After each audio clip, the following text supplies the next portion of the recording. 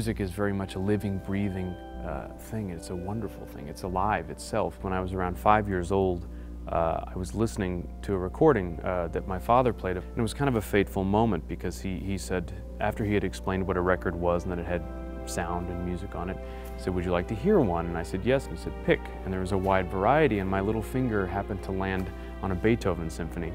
And I remember the sensations. I don't remember in great detail because I was 5 years old, but I do remember being captivated by the sounds and the landscape of sound in a classical symphony. And I actually listened to the entire symphony that day, and I asked for more later. So over the course of several weekends, I think I listened to all the Beethoven symphonies at 5 years old.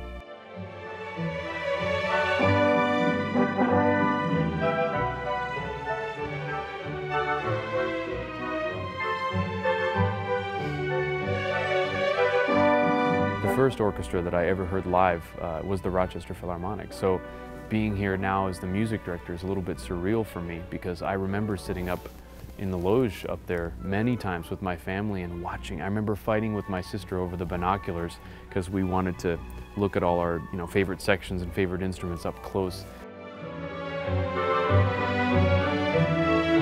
I think it might have been my youth orchestra director who talked to me about it articulately, for the first time, and sort of articulated what a conductor does. It was Dr. David Harmon. He was the youth orchestra director when I was in the Rochester Philharmonic Youth Orchestra, and then when I realized that, I thought, well, that's what I want to do. That's fantastic.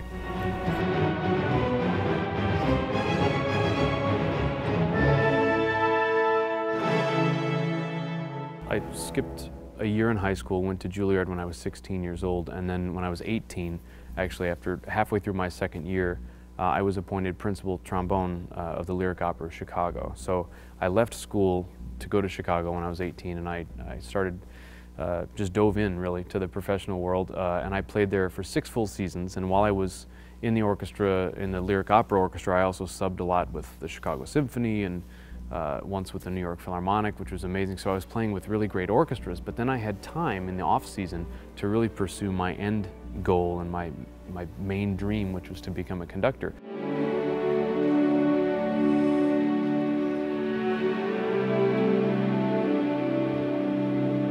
And my first conducting position was with the Los Angeles Philharmonic. I was the League of American Orchestras conducting fellow there when Esa-Pekka Salonen was music director.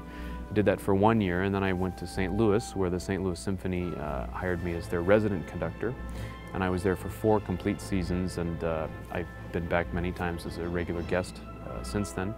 I've conducted a lot at the Lyric Opera Chicago and some in Europe and kind of all over the place. For the last 2 years, I've been really guest conducting. And so now it's wonderful to have a home base and have a fantastic orchestra of my own.